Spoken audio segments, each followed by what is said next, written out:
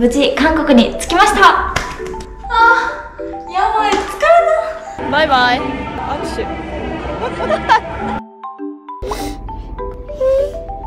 ラブラブ。可愛いからちょっと紹介しようかな。もうそれも喋れんけど大丈夫。気合で乗り切ります。さ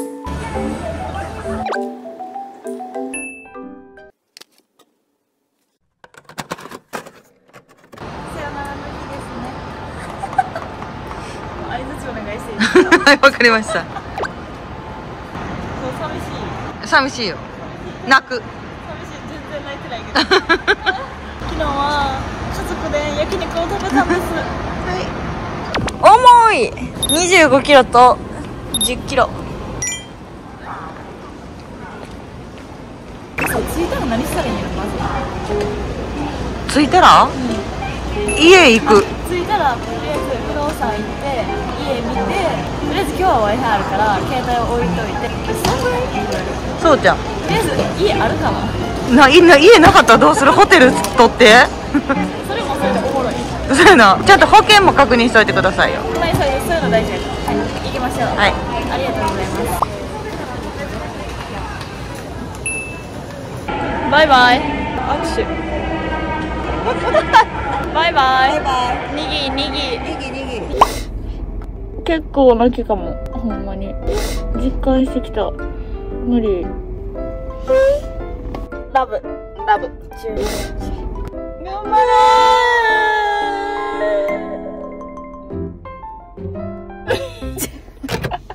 変顔してました。なんでやねん。行ってきまーす。もうほんまにバイバイや。さようなら。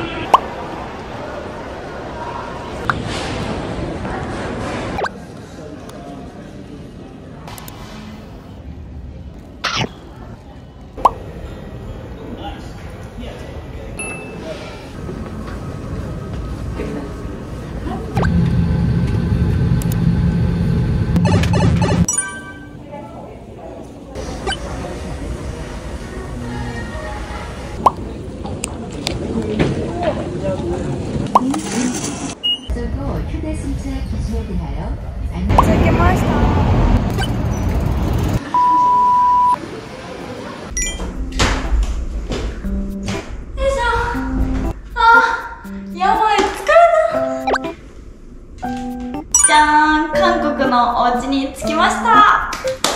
今ちょっと不動産にいろいろ教えてもらって、この家に初めて来て、でちょっとこの家がもうね、私ネットでしか見てなくて、内見とかも韓国だから一軒あんじゃん。だから写真だけで決めたんですけど、この家がまあちょっと前の家よりはね狭いんですけど、めっちゃ綺麗で可愛いからちょっと紹介しようかな。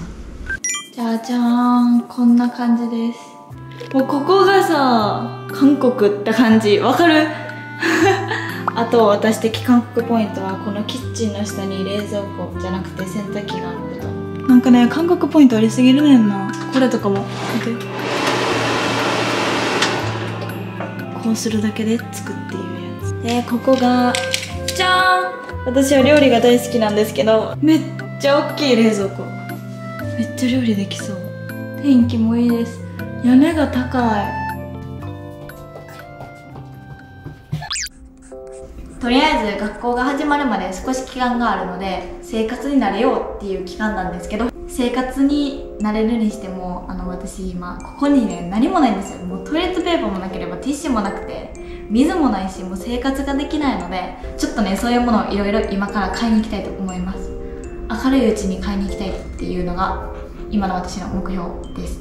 ちなみに今日のコーデはめっちゃ前にザラで買ったトップスとマウジーのデニムです。これはシーン。はい、ちょっと今からもう最低限必要なものをちょっと買ってこようと思います。で、とてもお腹が空いたので何か食べたいと思いますけど、初日に飲食店に行く勇気は多分ないので、なんか持ち帰る系のものを買うと思います。もうそれも喋れんけど大丈夫。気合で乗り切ります。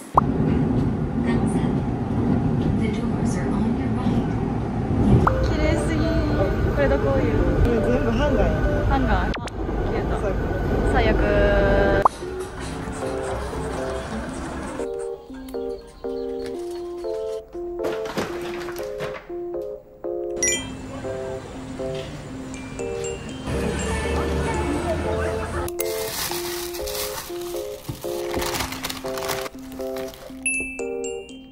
じゃじゃーん。さすがにご飯はまだ作れないので、ちょっと帰りにマックに寄ってきました。これニュージーンズとコラボして韓国っぽくて買っちゃったね。これなんだろう、めっちゃいい匂いする。ホット&チーズって書いてる。すごっ。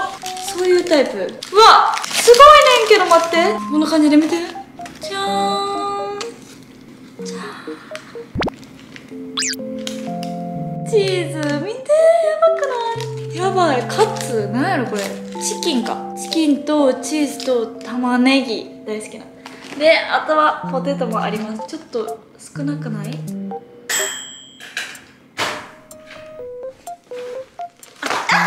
って、最悪。もうねえ、最悪、ほんまに。そういう時もあるよね。飲み物じゃなくてよかった。はい、それではいただきます。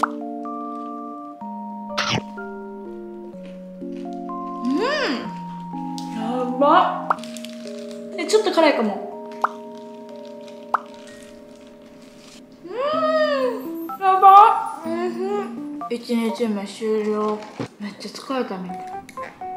疲れたけど、これはいい疲れ。これはコーヒー。ポテト。まだ学校始まるまでちょっと時間あるから、まだ留学っていう実感が湧いてないねんけど、韓国っていう実感は湧いてるから、さすがに着いた途端分け始めたねんけど、すでに日本との違いはね、感じる部分がね、何個かある。これとかもそうじゃん。マックとかもさ、日本でさ、誰かとコラボみたいなのってさ、ないじゃん。ないよな。待って、辛っ。バンズがちょっと黄色いのよ。わかる？早く学校始まってほしい。友達欲しい。今日一日行動して思ったのは、慣れるまでっていうか、言葉を理解するまではもう何するにも一つ一つの行動にめっちゃ時間がかかる。買い物とかでもさ、文字が読めやんじゃん。だから、野菜とかやったら見たらわかるけど、これなんやろ、物これ何みたいなものとか、味とかハングルを読めたとしても理解ができやんから、めっちゃ時間かかる。ほんまに徐々に慣れていきたいと思います。もう早く慣れたぐらいに飛びたいねんけど。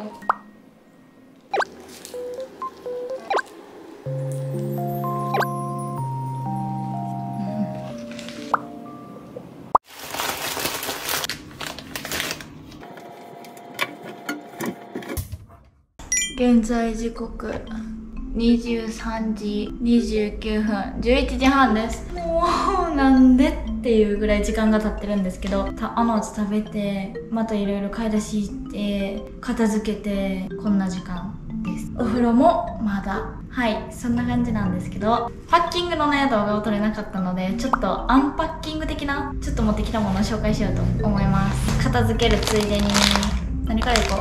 結構ね、消耗品とかは帰りもなくなるじゃん、キャリーバッグの中から。だからもう入るだけ持ってきました。まずはじゃん、勉強道具とピンクと、あとは服です。服はね、これ今履いてるもうちょっと今のファッションが、パジャマにこれってもう結構やばいんですけどパジャマを1個だけ持ってきました。あとはもうね、夏やから夏服だけ持ってきました。こういうキャミソール系は使えるかなと思って何個か持ってきて、あとはね、こういう何にでも合うカーディガンと、これはよく着てるシーンのやつで、あとは半袖かさばらんから持ってきました。こういうクロップド丈のやつを白、グレー、ブラックと T シャツを何個か持ってきました。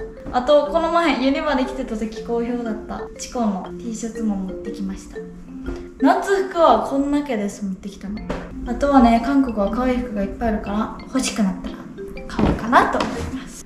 で、あとちょっと寒くなった秋とかに着ようかなと思って、こういうシャツをいくつか持ってきました。2枚か。あとベストで、あとはスカート、もう何にでもね合う無地のスカートだけ持ってきました。あとボトムスもね、結構着回せる系をいくつか持ってきました。カーゴパンツとかデニム系、あとはきっと学校は後々もうラフな格好とかで行くことになると思うので、こういうパジャマにでもちょっと学校行くにも履けるゆるいスウェット的なやつです。服はこんだけです。ボトムスとトップスでね、さっきダイソーでこれハンガーを買ってきました。これを買ってきたからちょっと後でかけます。この家ね、上にロフトみたいな、日本でいうロフトみたいな感じなんですけど、上にねクローゼットがあるのでそこにかけます。で、あとはバッグはお気に入りだけ持ってきました。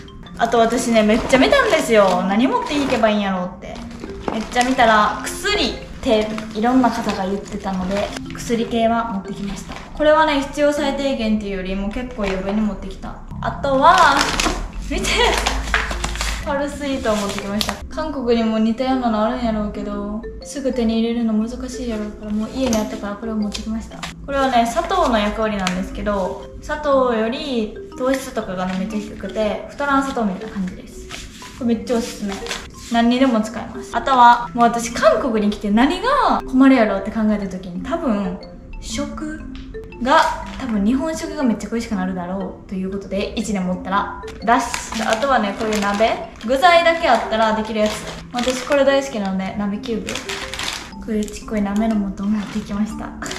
で、あとは部屋を可愛くしたくて、なんかね、ポストカードこんなんかさばらんやんだから持ってきたんですけど、どっかに貼りたい。もう私部屋が可愛かったらテンション上がるのよ、とにかく。だからポストカードいるみたいな。で、あとはこの子たちを連れてきました。私の大好きな友達とマネージャーさんとかと、これをちょっとどっかに飾りたいと思ってちょっと持ってきた。留学中にもこういうことをできる友達に出会えたら嬉しいなととても思います。あとはコンタクトとかヘアピン、ゴム、これは下着系です。で、あとはビタミン系ですね。ビタミン系は韓国にもね、もう韓国は美容大国やからこういうのはねいっぱい売ってるんですけど、一旦飲み慣れたやつ飲もうかなと思ってまだまだ残ってたので、日焼け止めと、あとはビタミン、これは肌のためで、キューピーゴールド、これはね疲れが取れるのだから、これとこれもなんか眼性疲労って書いてるんですけど、パソコンとかで目疲れたらこれ飲んだらマシになる気がする。あとは最近飲んでないんですけど、むくみ対策のメリロートを持ってきました。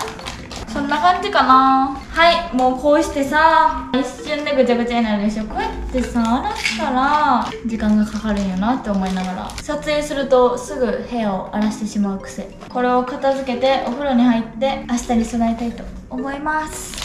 はい、そんな感じで皆さんもこれから韓国 Vlog というか、今まで通り日常 Vlog 韓国バージョンを楽しみにしていただけたらいいなと思います。ちょっとね、今日は料理とかできなかったんですけど、これからここ韓国に来ても自炊とかダイエットのこととかもたくさんあげていくので、よかったらこれからもゆるく見てくれたら嬉しいです。そして私は留学頑張ります。皆さんとちょっと日本と韓国で離れちゃうんですけど、こうやってインスタとか TikTok とか YouTube とかもいろんな SNS でたくさん日常生活の一部を届けられたらいいなって思ってるので、よかったら皆さんこれからもたくさん見てくれると嬉しいです。はい、そんな感じで今日の動画は終わりたいと思います。これを片付けます。最後まで見てくれてありがとうございました。それではバイバイ。